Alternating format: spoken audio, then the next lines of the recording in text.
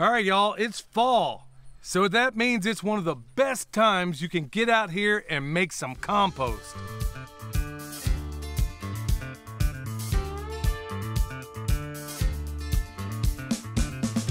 This is Perma Pastures farm in action. We're Perma. All right, here we go, y'all. I'm excited. Beautiful day. It's the day the Lord hath made, and I will rejoice and be glad in it. And it's honestly, I mean, you can't beat this weather. I mean, what, mid-60s t-shirt weather? Speaking of t-shirts, this one right here, if you need one, go to Eric Sider's YouTube channel. We'll go ahead and link it. In fact, we're going to embed his video regarding the chicken tractor on steroids in an urban setting so you can get an overview. That's one of the number one, actually, we're going to be covering the number one, number two questions we get most in this video.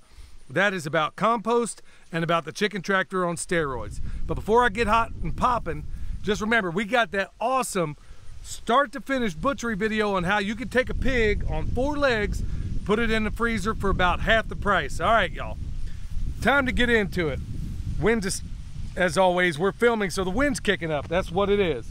Okay, so all of the meat birds that were in here have now graduated to the freezer. All but about 10 of them. And the ones that aren't are down there in that other chicken tractor right over there. And they've made the integration, I mean, seamlessly. Everybody's getting along fine. And we'll talk in the future about how that system's gonna unfold. But here we are. They clearly didn't finish this pile here. We took the cage from around it. This was their last pile and it's not finished. So what do we do with it? Well, we bring the right dog to the hunt. Now in this system, we use a 30-day system in this chicken tractor on steroids, okay? So from the time it starts till the time it goes on out and it's finished, that's 30 days. But today, we're gonna bring that dog to the hunt that everybody could use right now, and that is the 18-day Berkeley compost method. And we're gonna use what we have on hand. Now, here's the cool part about all this. This is the compost pile that wasn't complete, wasn't finished. So it's got a combination of a little bit of nitrogen, a little bit of food scraps that are left in there, and a lot of carbon. But we're going to be adding a lot of the other things. Let's go over here to the road and let me show you what we got.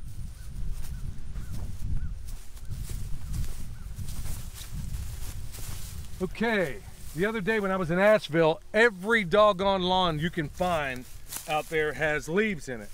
I mean, tons of them. I could have filled that truck up probably 30 times over in just one neighborhood. Now, in addition to that, we're going to be using some Washington, D.C., aka bull poop. That's right here in these buckets. We got that from Coco. It's not necessary, but that's what we're going to use.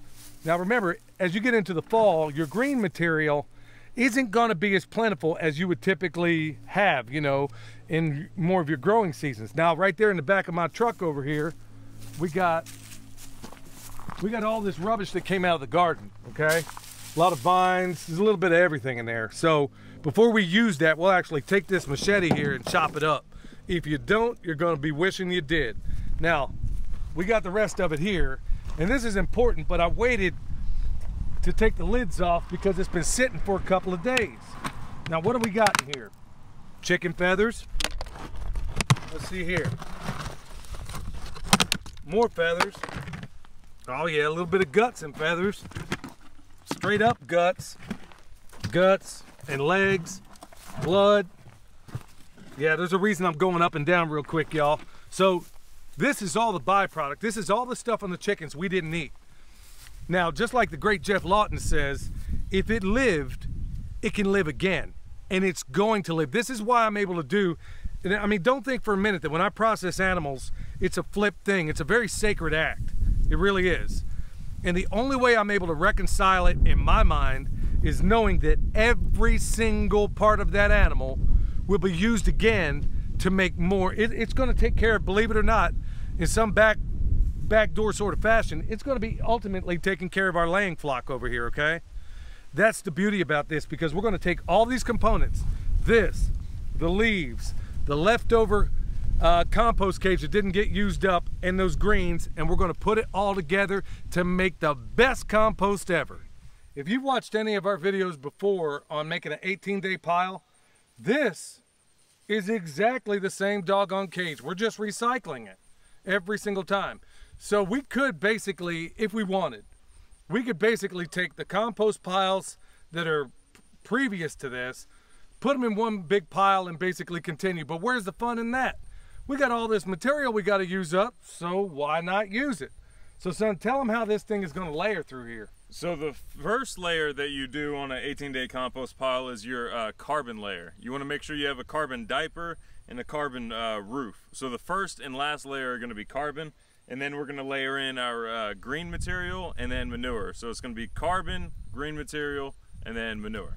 Basically carbon, nitrogen all the way through, right? Right, but the green material and the manure are going to be slightly different for us today. All right, so, well, that's exactly where we're going to start now.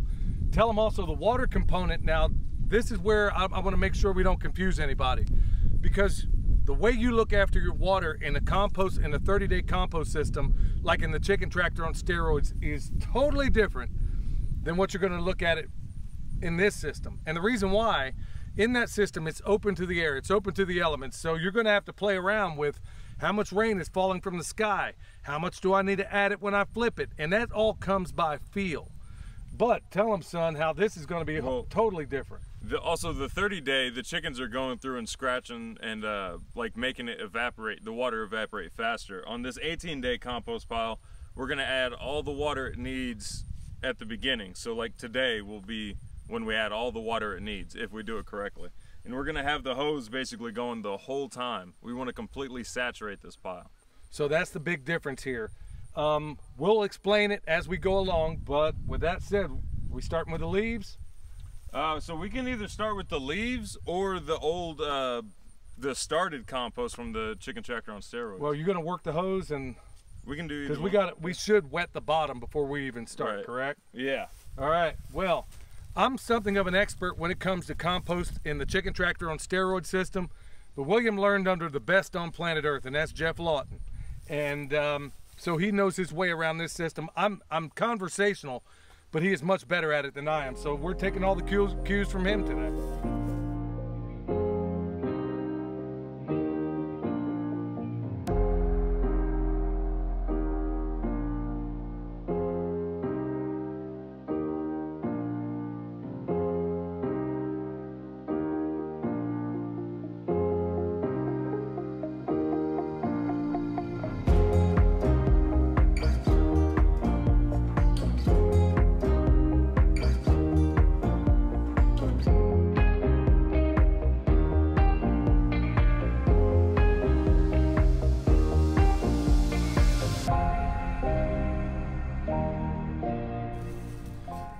Here's some of that stuff that came out of the garden, and it's all viney, as you can see. I guarantee you, if you throw this thing in there like that, when it's time to flip, you are going to take the mothballs off of words you may not use every single day, you dig? So you want to chop these up, but I'm gonna go straight up Japanese samurai warrior on this. Ha! In fact, it can be kind of fun. Look at it. I learned this watching that movie Shogun.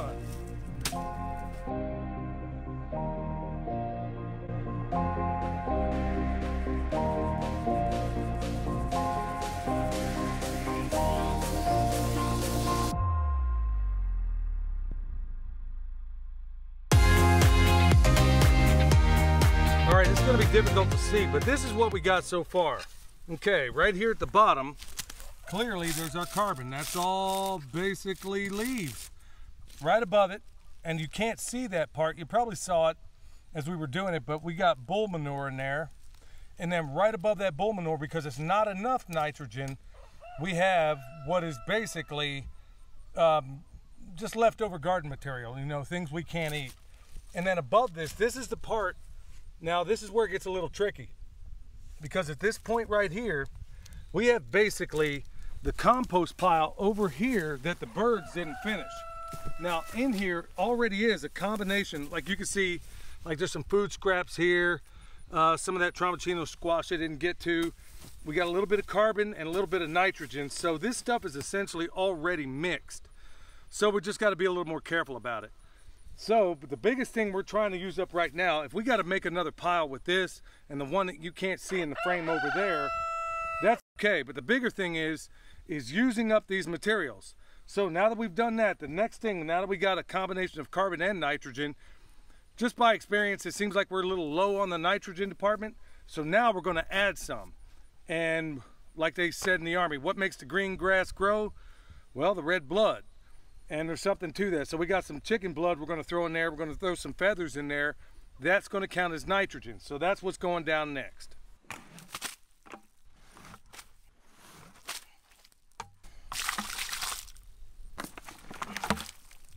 All right, so there's a combination of everything in there. Feathers, guts, I mean, feet, you name it. Now, this is critical. We're going to cover this, make sure we cover it in carbon.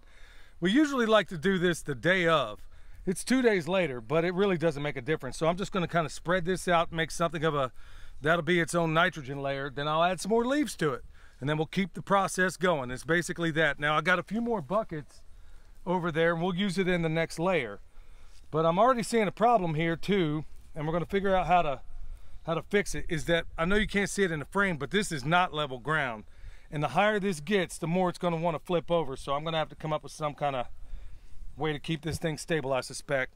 So anyway, I'll go ahead and spread this out, and then we'll keep the water going and keep the layers going.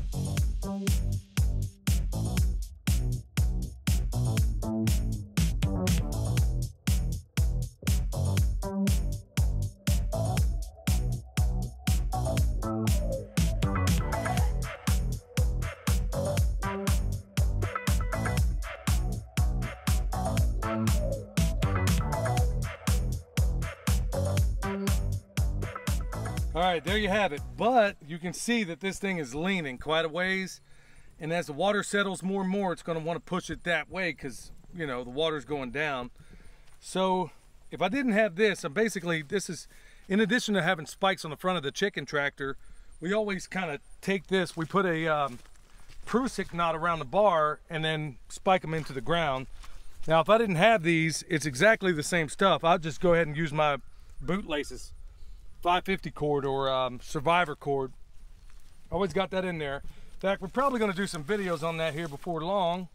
So what I'm going to do is on this end, actually I'm probably a little high, but let me take that back out and go down one. This is just going to help it a little bit. In the past, I've taken like ratchet straps and stuff and stuck it in there. And we're just going to go ahead and kind of help it a little bit.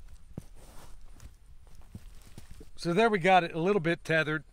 Probably go get a ratchet strap and then kind of anchor it to the ground, and just to make sure this thing doesn't fall over. So it's going to be like this for a few days, and then we're going to flip it. We'll walk you through the whole process. In fact, go and check out our 18-day compost pile playlist if you want to know specifics on how we're going to do this. So now what we're going to do, we got carbon, nitrogen, and then we start with carbon and we end with carbon, which is what we got here on top. Now, where this differs again is that we're going to cover this with a tarp, and then I'll put a bungee cord around this thing.